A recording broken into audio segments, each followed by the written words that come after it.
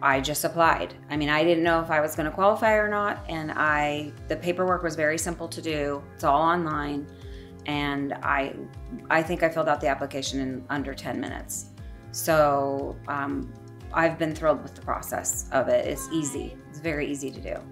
100. 100. Yeah. Okay, we're gonna do this. Joey's my man. He's super fun. He's hilarious to me. He makes me laugh a lot every time. He's got an excellent sense of humor. A lot of our math focus, I'm realizing he responds really well to hands-on activities, games, and he's really he connects really well with the touch math. Yeah. You got it? Mm-hmm.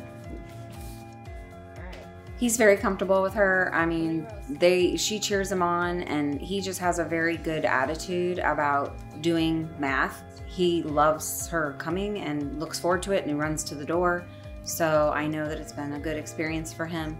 10, 12, 14. I like kids to know that they're amazing and they're awesome and that they need all that confidence and that they can do so many things, and I want them to feel good. So we have 3 rows. 1, 2, 3, right? I am an intervention specialist, and I've worked in classrooms with aides and assistants, and there's been up to 8 in the preschool level. There's a little more, and you always get there and you're doing group activities and you're getting everybody involved, and yeah, kids are learning definitely in that situation, but the one-on-one connection that I've been able to make with each student, I am noticing a difference in progress, and it's just in that hour that we're there, they're really making a connection, and I think that stands out a lot.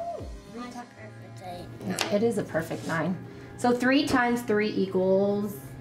9. 9. All right.